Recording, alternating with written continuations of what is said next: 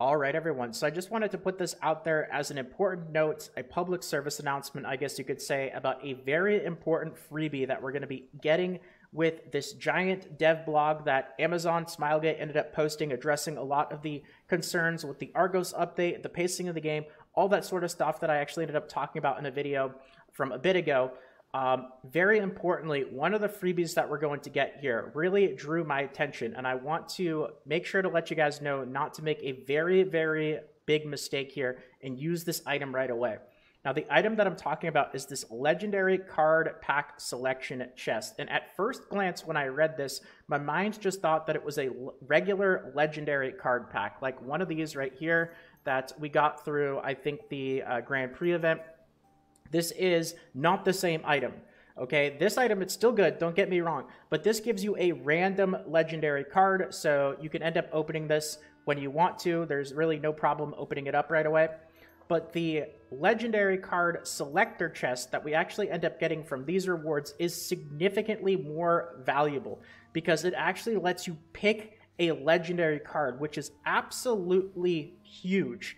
And if you think about it, you might understand a little bit why, but it's a big deal. This is a very, very big item, and I'll give you guys my suggestion here on what I think you should try to save it for. But even if you don't save it for this in particular, you definitely don't just want to pick a couple random legendary cards. You really want to do some research. You really want to pick very carefully because this is a big, big item. So my personal suggestion for using these legendary card pack selector chests is getting the last couple of cards that you're going to need for the Light of Salvation set. And I'll just show you guys the Light of Salvation here.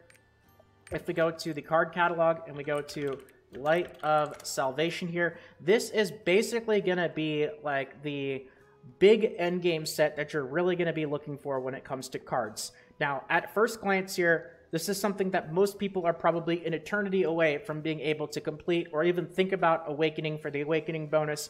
But this is kind of like in the back of your head, you want to be hoping to work on this and hopefully trying to acquire more and more cards for this to be able to end up completing it. As you can see, it requires all legendary cards. A lot of these are tricky. It's definitely, there's a reason why it's the end game set. It's both incredibly, incredibly good, but it's also incredibly, incredibly difficult to end up completing because it's all legendaries here.